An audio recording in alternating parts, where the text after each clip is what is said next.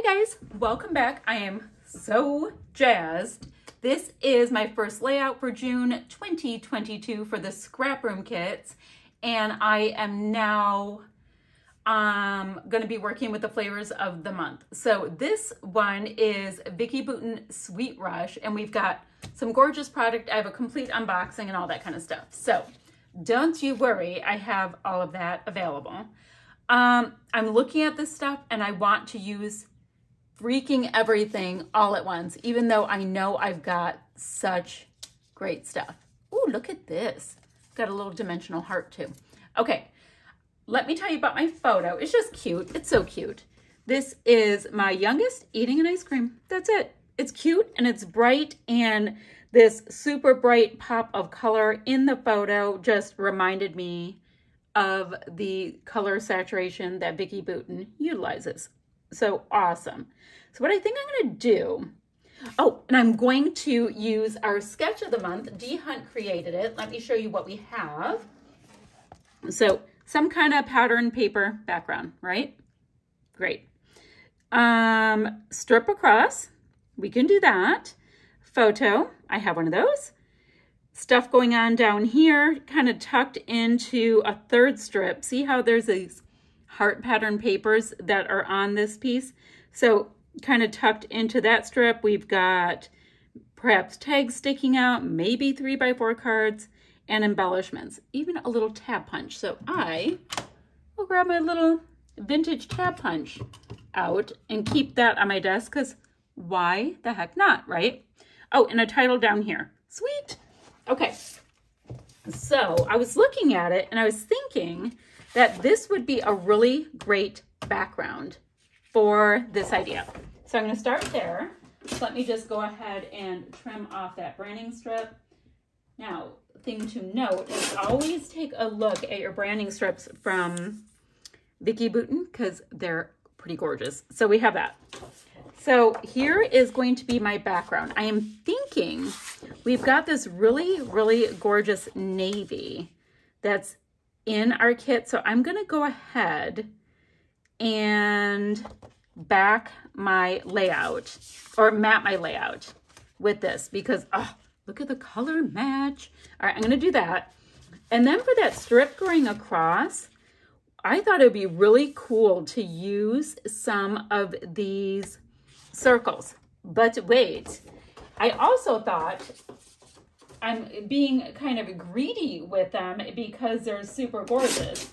So I'm going to split them up and I'll show you what I mean. Okay, you see how we have this? I think I'm going to do a thing where I cut them in half at the blue, because my photo will, in essence, all right, it's going to go like this. So I will go like this. Boop, flip, flip, flip. My photo, in essence, will be covering a bunch of that, and I want to see as much of it as possible. Cute. Now I just got to figure out what I'm going to do for my strips, which I can use navy. What's on the other side of this?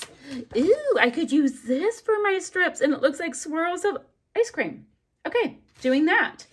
And then I want to detail cut out some of these gorgeous florals for some of my die cuts.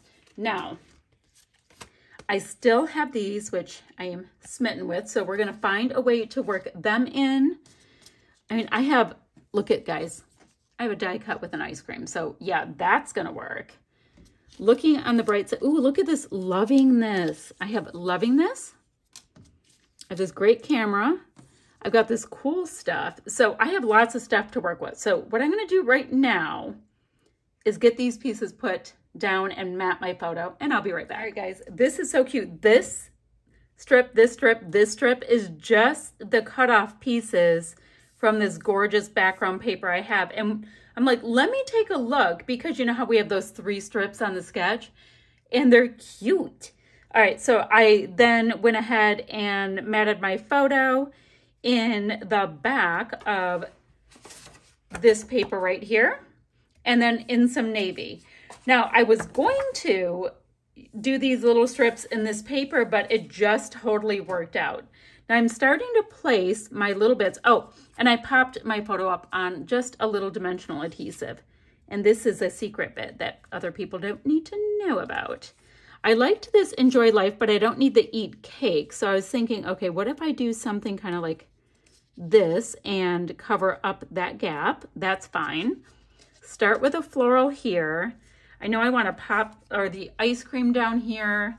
Maybe Loving This, not quite sure. We're working on it. We're working on it. I'm going to start putting things and seeing how they're vibing. Now, these cameras are awfully cute. So maybe camera as well, and I'll pop stuff up.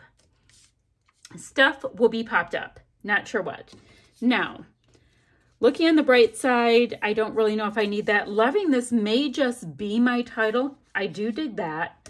I got these pieces, and remember I said I wanted to detail cut out some of these dramatic bits. So I'm still going to do that. Now, our sketch has like tabs. Has a tab up above the photo area, and I might not do that because I have these really cute pieces here.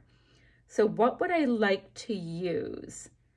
Maybe this teal one. So I'm going to go ahead and just cut this piece out, and I'm going to have lots of other ones for later on, and that's cool. So I can have that as well in lieu of a tab kind of thing. I had my tab punch out, but I have these really great pieces, so I might as well use them, right? And what I can do is down here, maybe I will bring that green in and repeat the little piece. So I have these really great labels to use. Okay, so I'm gonna pop this down here as my cluster base now. So I have this. Okay, that's even cuter, guys. It's cute. And I might have Loving This here. So I'm going to have a really nice diagonal. All right, I'm going to spend a minute and detail cut out a couple of cool flowers. So I'm kind of digging my placement. I did cut this one little floral piece here. And I made sure to just cut a little bit of it because I knew I was going to be tucking it. So I'm thinking kind of like this for my current master plan. Loved detail cutting out these little bits. I just want to make sure that they're shimmied in just enough. And I'm going to start attaching all of this gorgeousness down. Now, I'll be popping Loving This up on a little dimensional adhesive. I just use this kid's cheap craft foam.